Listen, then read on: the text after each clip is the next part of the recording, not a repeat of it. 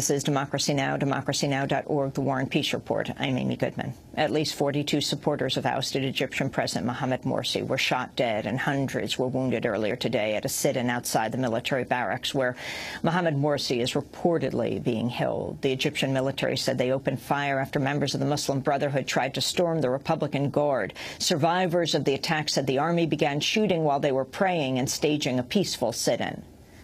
I was outside the barracks near the entrance, and I saw people coming at me, so I looked over my shoulder so that I could run. But when I faced back to the front, a tear gas canister hit me in the face. Blood was coming out of my face, so I lay on my back. Then a soldier attacked me and hit me with the butt of his rifle on my leg and said, "We have to cleanse the square of all of you today." Today's shooting comes 5 days after the Egyptian army ousted President Mohamed Morsi and suspended the constitution following days of mass protests led by the youth group Tamarud.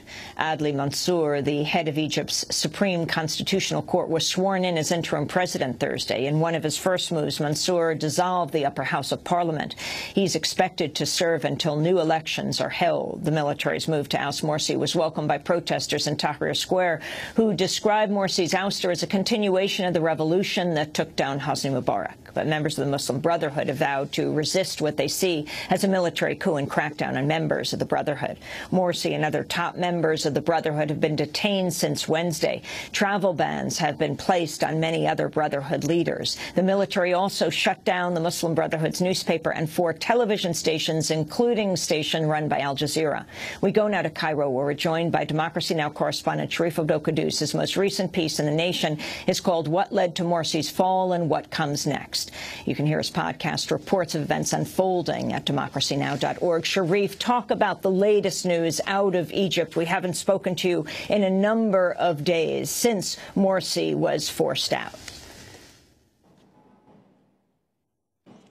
Well, Amy, I'm just coming back from the scene of a bloodbath in Cairo today. As you mentioned, the official count is at least 42 people killed, 300 wounded, many of them killed with live ammunition. I spoke to many eyewitnesses. All of them say that the attack began right at the end of dawn prayer, where pro-Morsi supporters are holding a sit-in. One in Nasr City, close to Rabaa Duwayda Mosque. But this attack happened in a kind of a splinter sit-in that is near the headquarters of the Republican Guard, where many Morsi supporters believe that the ousted president himself is being held. The attack began, as I said, at dawn this morning. Many eyewitnesses said it began with tear gas. They said it was unprovoked. And following the tear gas, it was live ammunition and shotguns. I spoke to many doctors at field hospitals who say many of the injuries are head and chest wounds, which indicates that soldiers were really shooting to kill. The military has said that 2 of its soldiers have been killed, dozens wounded, 6 critically. The military, or state TV, has been saying that what provoked the attack was protesters trying to storm the headquarters of the Republican Guard. Both sides have these competing narratives right now. And it also says that it has detained 200 protesters who they say are armed. So we'll have to see what the real nature of events was, but I think we have to remember that this is the same military that killed 27 unarmed protesters just on the street behind me near Maspero in October 9th, 2011, and also denied wrongdoing or denied involvement whatsoever, despite very clear video evidence to the contrary. It's the same military that has tortured protesters, conducted virginity tests on women, has conducted a very vicious crackdown on Abbasiyya in 2012. So, you know, I think we have to put this all in context of what's happening. But this has really stained the political atmosphere more than it already has been and polarized both sides. The Noor party, which is the ultra-conservative Salafi party and was the only Islamist group really participating in this new army-led transition, has suspended talks with the interim president to name a new prime minister. The interim president himself, Adli Mansour, who, as you mentioned, was the head of the Supreme Constitutional Court, announced just a few minutes ago he's forming a committee to investigate today's events. The Muslim Brotherhood has released a statement calling for an uprising, an intifada, in response to what happened today. And this comes on the heels of a number of days of violence that followed the ouster of Mohamed Morsi on July 3rd. We saw at least 40 people have been killed in those days before today, more than 1,000 injured. 4 of those killed were also at the Republican Guard, Morsi supporters, when troops opened fire when some Morsi supporters got too close. But the Morsi supporters have also marched on Friday to different parts of Cairo, areas where anti-Morsi supporters, especially near Tahrir Square, are very heavily based, and this led to clashes, and a lot of anti-Morsi protesters were killed in the neighborhood of Menyal in the middle-class district. There was a very angry funeral the other day after four men from the neighborhood were killed there when Morsi supporters marched through there. They were killed with live ammunition. So really this is an escalating situation, and one that is descending into a spiral of violence and retribution. Yesterday we saw these massive rallies both in Tahrir Square and at the Presidential Palace, who were supporting the ouster of Mohamed Morsi, but also at Rabaa Adawiya in Nasr City neighborhood, supporting the ousted president.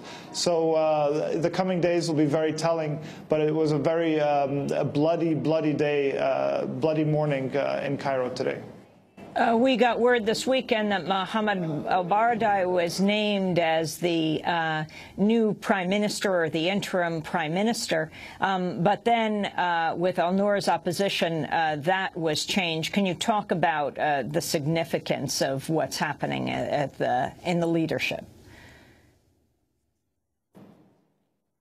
Right. So, as we know, the interim president is Adli Mansour, and we're waiting to see who will be tapped to be the new interim prime minister, which will be a very important job dealing with the day-to-day governance of the country in the interim period. The state news agency reported that Mohamed al-Baradei had been tapped to be prime minister. Everyone was writing their stories about it and headlines, and then a few hours later, the presidential spokesperson denied those claims, and it appears that the Noor party, again the ultra-conservative Salafi party, which is a part of this process, said it would withdraw from the process if Baradei was named prime minister, essentially issuing, a veto over the process. So there's been rumors floated last night that he could be named some kind of vice president, and there was rumors that someone called Ziad Bahauddin, a social democrat, would be named prime minister. But I think these are leaks for coming from above to kind of test the waters to see what would be acceptable. Baradei's name is still on the table. It has not been withdrawn. Groups like Tamarrud, which is the campaign that first called for the June 30th protests and collected millions of signed petitions against Mohamed Morsi, has said it would stand behind the choice of Baradei and would not accept any other person. So we'll have to see how these political developments go forward. The interim president and the Baradei and other opposition leaders have called on the Muslim Brotherhood to participate in this process, to be a part of this transition going forward. The Muslim Brotherhood has firmly rejected those invitations. It has said that the reinstatement of Mohamed Morsi as president would be a precondition for talks. It has continued its sit-in and protests in different parts of the country. So it's a very polarized situation. It'll be a very difficult situation, especially after today, given that dozens of people were killed, on the streets of Cairo. Responded to the killings this morning, or to, as well, the arrest warrants for Muslim Brotherhood leadership? I'm sorry, I didn't hear the beginning of the question. Has Tamarad responded to the killings this morning and in the last days, as well as the arrest warrants for the Muslim Brotherhood leadership? Well, I haven't seen a response today. I'm not sure. They may have released a statement. Mohammed al-Baradei released a statement condemning violence and calling for an investigation.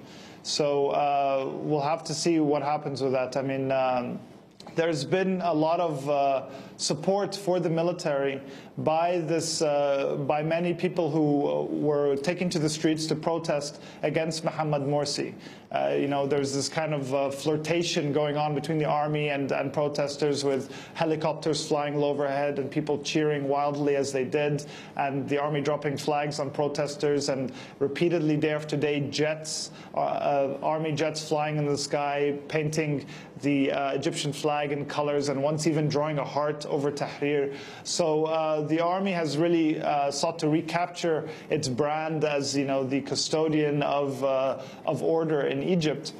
I think it's important to remember that there are still significant portions, or what we call kind of the heart of the revolution, the core activists who rose up against the military during when they led the transition following the ouster of Hosni Mubarak, and they continue to be very critical of the military. Again, as I enumerated before, the military's abuse and torture of protesters and killing of protesters in the interim period. I think we also have to remember why, if we look at the context of why the military is getting involved, the military, of course, enjoys a vast economic empire in Egypt, something up to 30% of the economy it controls. It relies on conscripted labor to produce everything from bottled water to fertilizer to jeeps to pasta.